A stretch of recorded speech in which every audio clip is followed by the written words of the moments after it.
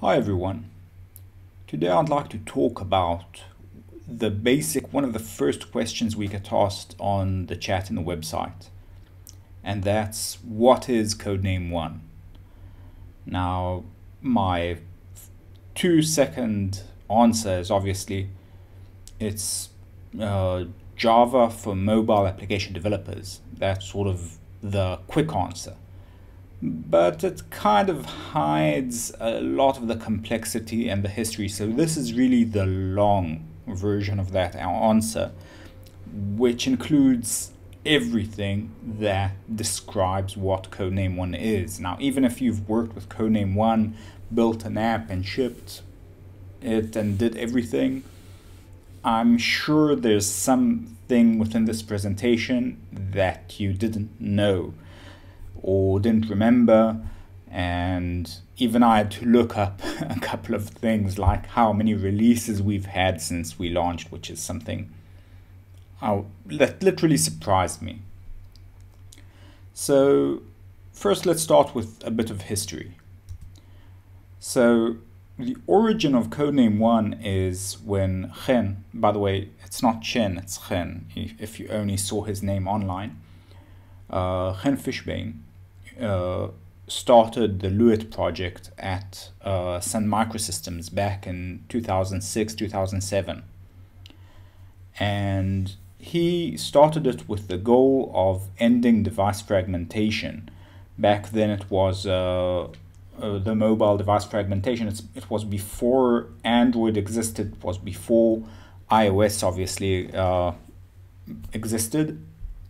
So device fragmentation was mostly J2ME and RIM devices back then. And he built something, it was used internally. The project for which it was built actually eventually closed down, but the library sort of became very popular. And we saw the potential, and eventually we started working with customers, and eventually we open sourced it in 2008.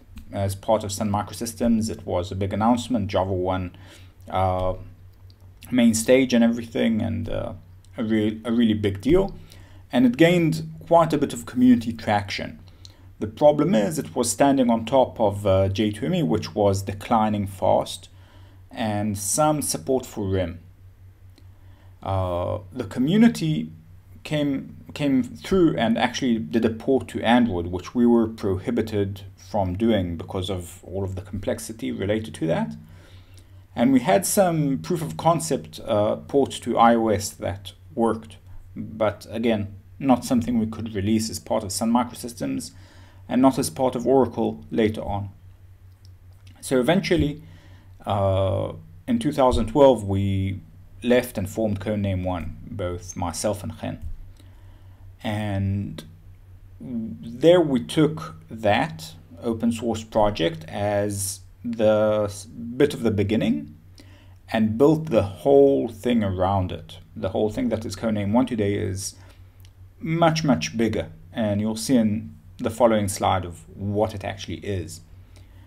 So, and since then we've gone from literally 0 to millions of installs, hundreds of millions of installs, 10 releases, and added lots of additional platform support besides the iOS and Android with which we launched. We also added things we never imagined that we'll add, like JavaScript support and desktop support and Windows support. We built 3 ports for Windows. Nightmare. But it was a huge journey to get to this point from that beginning. But let's take a step back now and look at what that is. So from the list, these are essentially the 5 things that are Codename One. And it's really a combination of all of those together. So I'll talk about each one of these sentences in the next slide, in the next few slides, because for each one of them I want to talk more in depth. And the thing is that one of the reasons we came up with the name Codename One was really by accident. We literally had a code name written on slides and sort of, yeah, it sounds nice and the URL is available, let's take that. But the thing is that it really fits. We take these 5 completely separate things that are supposedly unrelated to one another, and we ship them as a single product. You just install the IDE plugin and that's it. Codename One is installed. And that's why, in retrospect, that's why we call it Codename One. It sort of works. And we decided that we like that. So anyway, the first thing is a virtual machine. Now, on most platforms, we don't actually ship a virtual machine. So, for instance, on Android, we just use Dalvik or Art that exists, works there rather well, and we just work with that. For the desktop port, we can just embed the JRE from Oracle into the port and essentially just ship that. But some of the platforms that we target don't have Java built in. And the best example for that is iOS, which doesn't have Java support. Initially, when we launched, we used an existing product called XMLVM, which is an open source project that translates bytecode to C code, essentially. And it worked reasonably well, but it wasn't really well maintained. It was huge. It had a lot of complexity that we didn't really need. And eventually, when we saw the project winding down and it had lots of issues that we constantly struggled with, we decided that the right thing to do was to build something of our own. And in retrospect, that was a very good decision to make, because we wanted to keep the simplicity of XMLVM and wanted to simplify it further by having the bytecode translated to C and not directly to ARM code. And this is really important, because when we translate to C, we can compile using Xcode, using the official tool that Apple ships. And that's crucial, because that means we'll be future compatible to any version of iOS that Apple ships, because they won't stop supporting C because all the games are built with it. Everything is built with it. So Codename One will always work with Apple's products with minimal changes at best. For instance, they came up with ARM64 a while back, and a lot of competitors scrambled to try and support that, and they have bitcode now, which again people are scrambling to support and don't support. We support both without much of a problem, just flipping a switch. And the reason for that is the very conservative approach of transpiling to C code instead of directly to ARM assembly, which would be problematic. This has another advantage, that we can actually take the compiled code, essentially the C project, and with the include sources feature, we can literally run the compiled application on Apple's tools and debug and find issues, and it's easy for us when we find an issue in Codename One itself, but a lot of developers also use it to debug and profile their projects, which I'll talk about in the bootcamp as well. Windows works a bit differently. We had a version that transpiled to C#, but that was problematic because of small, really painful nuances between C# and Java that make it almost impossible to do something like that in an efficient way. So instead we chose to adapt a port of IKVM, which is a virtual machine that takes Java bytecode and runs it on .NET. And we took that and adapted it to work with the Universal Windows Platform, and it's we got some community code and we forked it and we did a lot of work there, and it's on our repository, just like our VM JIT, which does VM that does the bytecode to C translation. All of that is open source, obviously, and it's a pretty huge project that we did just recently last year, and it's working reasonably well. And the last VM that we have essentially is one that we didn't write at all. It's TVM, and it works beautifully, and it transpiles Java bytecode to JavaScript. And it works in a very similar way to GWT, but doesn't require the source code. It works with a bytecode, and it's more efficient, more modern. It works with threads, which is really impressive, and it's a pretty great solution. So that's one of the few solutions that we're able to take as is and just use it. So it's a pretty nice solution. So that's the virtual machines that we use. The second piece of the puzzle is the API for all devices, and that's what essentially Luit evolved into. So a huge part of that is the user interface aspect, which includes a lot of the legacy of Luit. So sometimes if you see something in Codename One that doesn't make sense or looks like it's old, it's because it is old. We built on that infrastructure that took us years and years and years to build, and we kept on building on top of it, because essentially Codename One is to some degree an operating system of its own, and that takes years to build, and we've had these years to build that with a big open source community back at Sun Microsystems that also did a lot of that work. And we've got this huge API for mostly user interface, because that's the biggest piece of pretty much any mobile application. But we also abstract everything else, from file system to storage to databases to media to pretty much anything you'd expect. There's some legacy there, but that's actually part of the good, because it provides stability and continuity. The porting layer is the Codename One implementation, and that's something that allows us to separate the API that's portable to all the platforms from our specific implementation.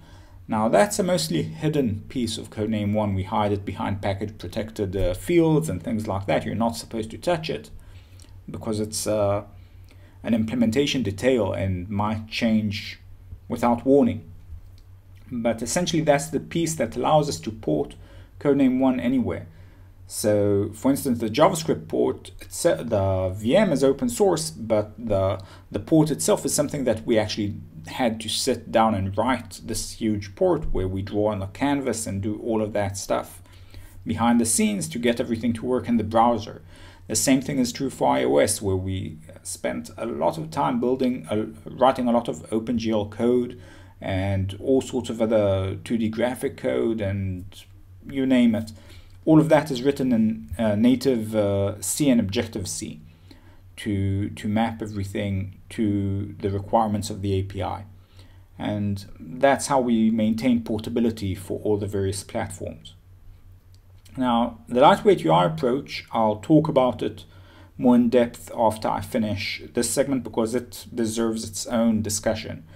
The whole UI uses that approach, and that's probably the biggest differentiator between Codename One and pretty much everything else that is out there. Although there's quite a few, it's not a new invention that we made. It's a very old idea that originates from Smalltalk, and it's pretty much the only way to build a completely portable platform.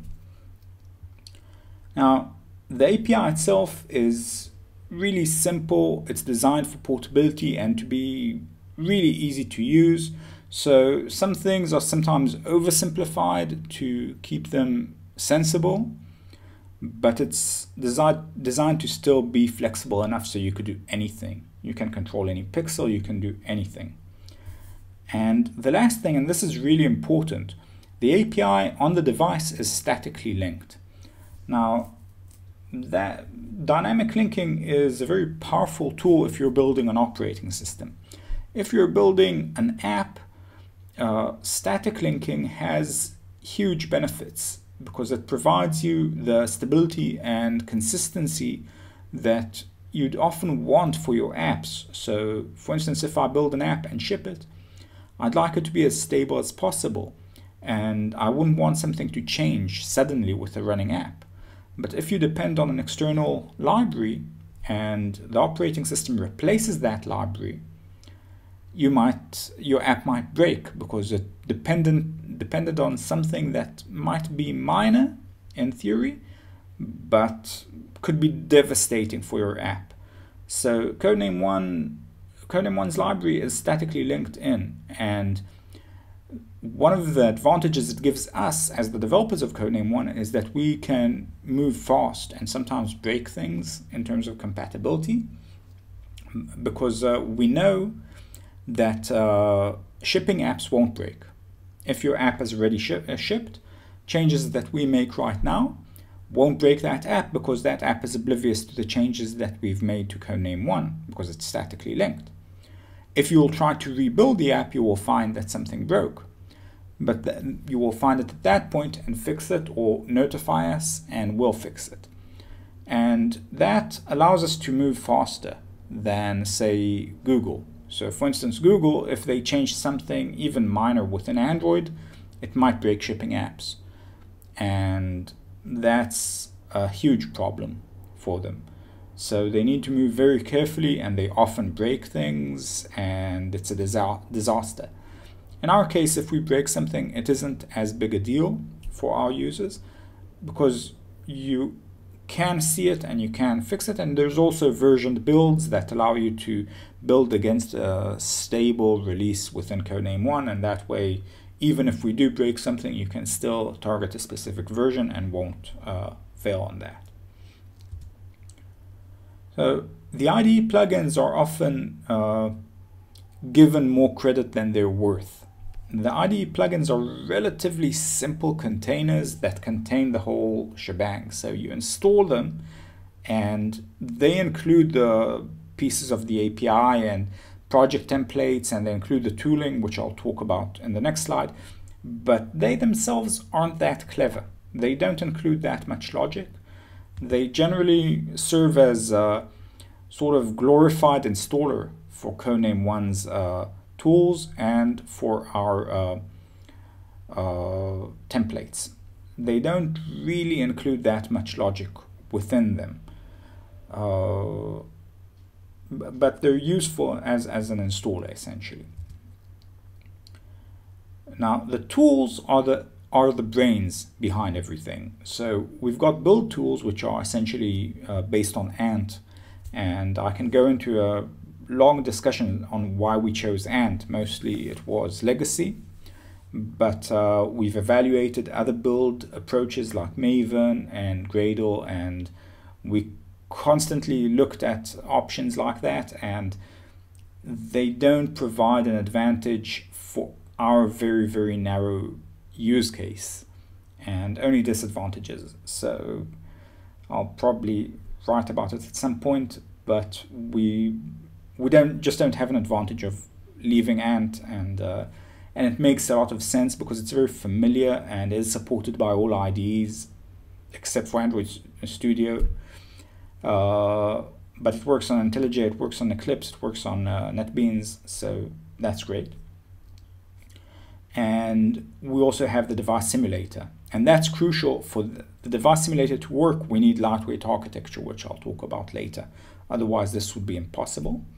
We've got two GUI builders essentially, the new GUI builder and the older one, which is inside the resource editor / designer. The resource editor / designer serves as a sort of universal tool, sort of a Swiss Army knife that provides theming, localization, image management, and obviously the old GUI builder. And all of these tools combined are essentially the ways you interface with Codename One besides the API. And they're really important for that. And the last piece of the puzzle, and possibly one of the more controversial and important pieces, is the cloud build. Now, with recent versions, we also support offline build, but if you'd actually use that, you'd understand why we have the cloud build. Offline build is painful. You need to have a Mac if you want to build for iOS. You need to configure it in a very specific way, and this is very error prone, and things can fail in lots of annoying ways. And that's just for Mac OS. If you want Windows builds, then you need a Windows machine and different type of configuration, and that's a pain in its own right.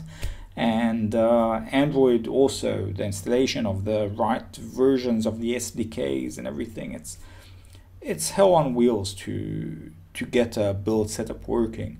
So we essentially have machines in the cloud that are set up properly to build our current versions of the applications. And by the way, these are things that we need to constantly update because Apple releases a new version, Google releases something new, and so forth. So we constantly need to update these machines with additional tools, versions of the SDKs and things like that.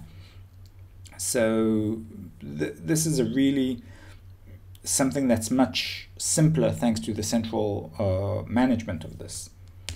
The build tools essentially communicate with our cloud and essentially send tasks that are later on picked by the build server, compiled with native tooling, and that way you don't need a Mac thanks to the cloud build.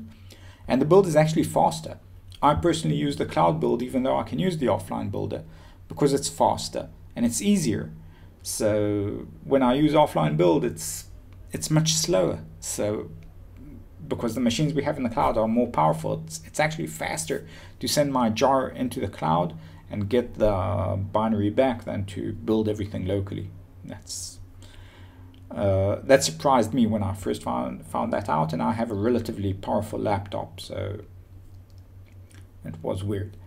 And it's a bit controversial because people sometimes have issue with sending things to the cloud, and I don't think that's as much a problem in 2017 because we use Dropbox for everything and we store important files everywhere, and it's not as if our computers are halos of impenetrable security. So the idea, our cloud is secure and we do spend a lot of time there, but source code theft existed in the 90s, and our cloud never gets your source, it only gets your bytecode.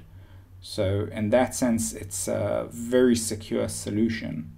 And I think most people who have an issue with that haven't really gone through the various ways in which offline build can fail. And all of these ways that it can fail are applicable in the same way. Anyway, the thing I wanted to focus about most here is the lightweight architecture, because I think that's probably even more controversial than the cloud build approach, if that's possible. And that it's one of those things that is sometimes hard to convey to developers, both in terms of how it's the advantages and the disadvantages. So first, let's talk about what frameworks you might be familiar with that are lightweight versus the ones that are heavyweight that you might be familiar with. Now, notice, by the way, lightweight architecture, obviously a UI aspect, not so it's irrelevant to the other aspects of Codename One.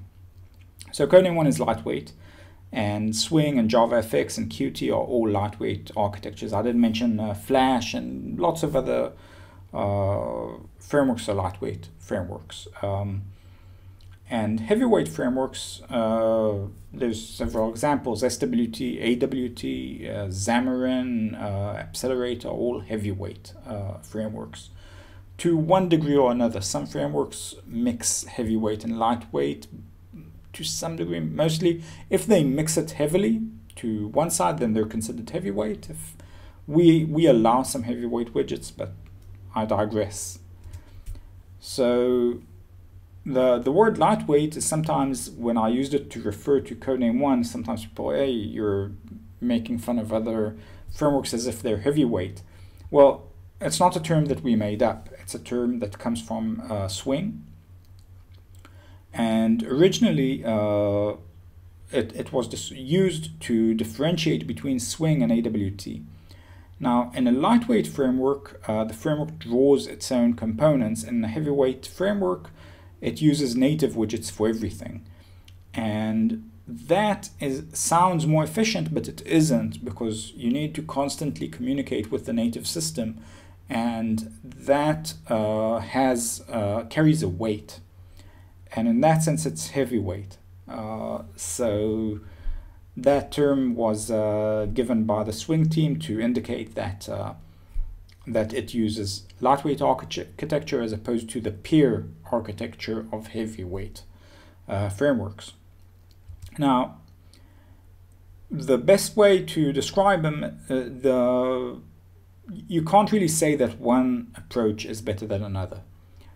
Well, I can, okay, I'll go with it. I'll go on a limb and say lightweight is better.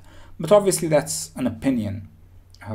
There's facts that work for both sides. Both sides have reasonable claims. I think that lightweight has better claims objectively, but obviously I'm biased, so it's hard to tell. One of the things that I've noticed over the years, well before Codename One, when people would argue between SWT and Swing, this is a religious debate. You either buy into lightweight or you buy into heavyweight. If you bought into the religion, there's little that I can say that will sway you one way or another. If you are one of the swinging votes in the middle, or if you're on the lightweight side, then that can work. Otherwise, if you're so gang-ho on heavyweight, well, not much I can say. So in lightweight frameworks, we draw our own widgets. That means literally every pixel in the screen is under our control, and that's a huge advantage. So for instance, I can just overwrite paint on a painter and just draw in a specific location and be able to do very complex and yet still portable code. And we handle the events and user input for pretty much every widget. So when we draw a button, we literally draw the lines of the button or the images that represent the button, then the text, and when a user touches the screen, we detect, oh, he touched in the area of the button, and do all of the things like the button press animation and everything. We literally do all of that. We lay out the widgets, we arrange them, we do everything. That's why it took us so long to build Codename One, to build Luit essentially, and then Codename One, because we needed to do all of that, and that's essentially replicate what the operating system does. And we also provide all the tooling that's related to that, from the GUI builders and APIs and everything. Heavyweight goes the other way around. In some regards, it's simpler to implement for the guys building the framework. They just wrap the native platform. You know, I'm saying just, it's not necessarily as simple as that, but often it is, because some of the heavyweight frameworks are just scripts that take the native documentation and map it directly. The API is generally thinner and simpler because they can't go much beyond the native widgets. If they try to be portable, they need to restrict themselves to the lowest common denominator, where in lightweight frameworks I often refer to it as the highest common denominator, because we can implement things that aren't available in a platform in a way that's portable. Whereas with heavyweights, this isn't usually done, and when they do that, it's often harder because they're kind of working against the platform. And it's all of the things like the layouts and everything might flunk if you use them in a way that they're not supposed to be used. So, and one of the more important things about heavyweight is that you need to use the platform native tools. So for instance, if you're using a heavyweight framework like Xamarin, you'd need a Mac to debug an iOS app. Otherwise, it just won't work, because you'd you really need Apple's simulator to run your application. You can't run it with your own simulator because they didn't implement the functionality there. They only implemented wrappers around the functionality built by Apple. So with the lightweight framework, we can sort of hide. Apple doesn't really exist for us. We can debug on Windows an application and it will work. And with Xamarin, and this is really where we're getting to the advantages, with Xamarin or with a tool like that, you'd end up having a layer on top of the native tool, and in that case you take all of the complexities, all of the bugs and all of the issues of the native platform and add to them the framework issues. So I've heard some people complain about some of the native frameworks, the heavyweight ones, that they're not as stable as they should be. The problem is when people make that complaint, you never really know if the problem is within the framework or within the user's installation on his machine, where he might have installed it on an unsupported version of Xcode or something like that, and something in the connection there broke. With us, because the implementation is based on a lightweight framework, we literally implemented everything. So when something breaks, it's totally our fault. But that's part of the beauty of it. We can actually fix everything. And we're not as dependent on Apple or Google for anything other than the ability to draw, which is mostly consistent and doesn't break as often. And that provides us a huge level of portability. And there's a good reason that lightweight frameworks existed through history, and that's for portability. They were invented during the age of Smalltalk and later on advocated by people who needed extreme levels of portability. And that's a huge advantage, undisputed, of lightweight frameworks. On the other side, OS conventions are sometimes harder to get from lightweight frameworks. So native frameworks automatically get the OS conventions without a problem. We use theming to give OS style behavior, but obviously it's sometimes a race to keep up with the way an operating system behaves. So nuances might exist. That's always a trade-off between portability, ease of use that we provide, and customizability. And on the other hand, it's OS conventions.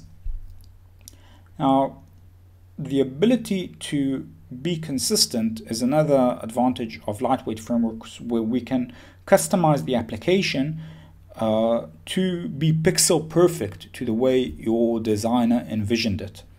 And that's something that's much harder to do with a heavyweight framework, because sometimes one operating system will behave in one way and another, even from the same vendor. So an Android version X from Samsung might behave differently from Android version Y from HTC.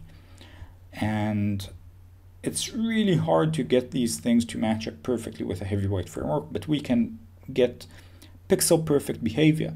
And one of the nice things here is performance.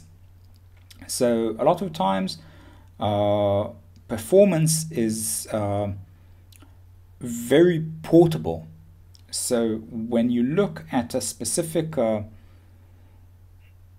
use case where performance isn't as great, the solution to performance is, in at least 90% of the cases, is to cache data, keep it in memory, or keep it in the GPU and the graphic processing unit.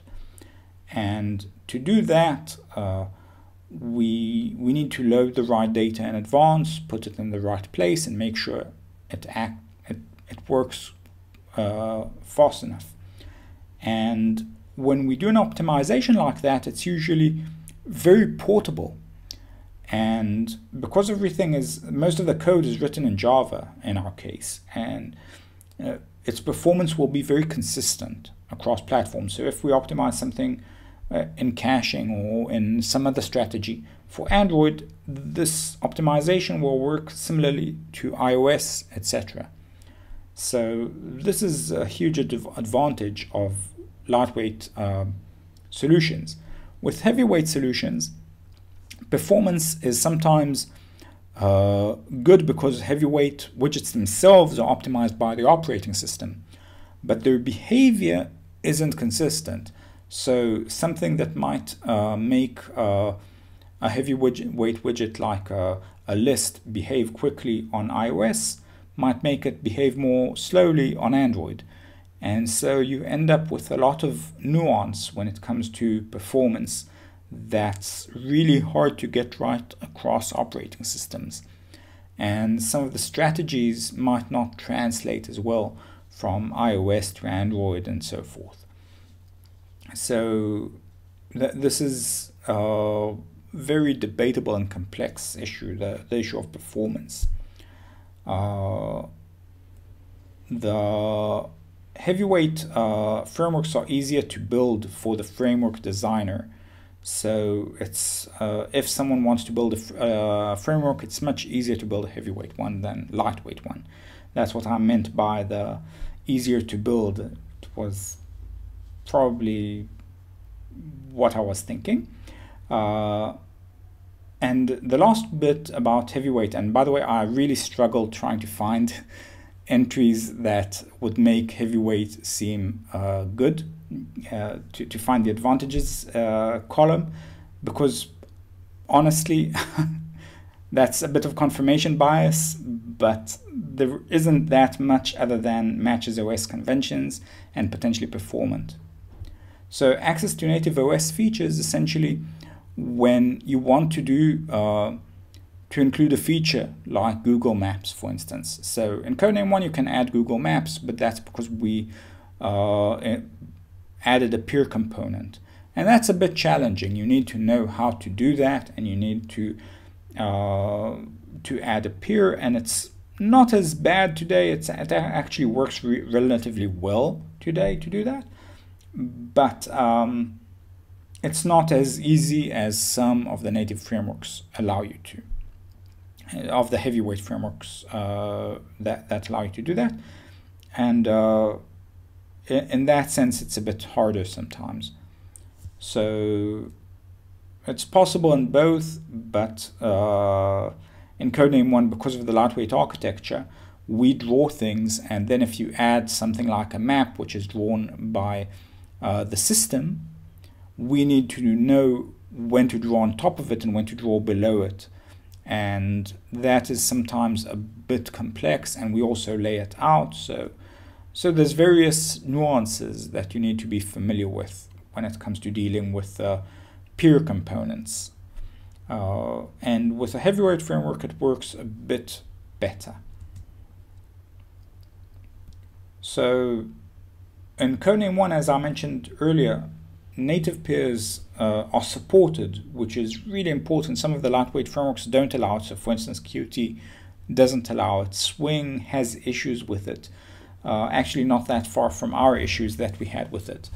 But it's a pretty big deal, because usually lightweight frameworks don't support native peers, and we think that's really important that we do. We also support Z ordering and native components, which is also very important, being able to put something on top of that. Now, the simulator, which is a point that I didn't mention earlier, is enabled thanks to the lightweight architecture. Because we draw everything, we can simulate everything on our own, and we don't need a Mac for that in order to debug. The moment that exists, we don't need a Mac at all. So we can use the cloud build to actually build the native application and go directly to device, because we can debug locally and then go directly to the device. We don't need that thing. And with native frameworks, that's not an option. So cloud build would be redundant because you'd need a Mac anyway. So with heavyweight widgets, it's redundant in that sense. Now, Codename One, as I said, is very performant because we use OpenGL to do all the drawing and everything, so it has native level of performance. Just like games are fast, Codename One is fast. And it was optimized during the days of feature phones. So if it ran on a 2 megabyte Nokia, it should run fine on a gigabyte worth of RAM on an iPhone. So it's a very efficient framework in that sense. And it's remarkably customizable. We control literally every pixel, and so do you. So you can literally change everything in the screen, and that's unparalleled by heavyweight widget solutions. So I hope this presentation gave you the tools to understand what's a part of Codename One, where it came from, how big it is in terms of the functionality, and understand the pieces that comprise of it, and also how they all compete with one another for better and for worse. Thank you.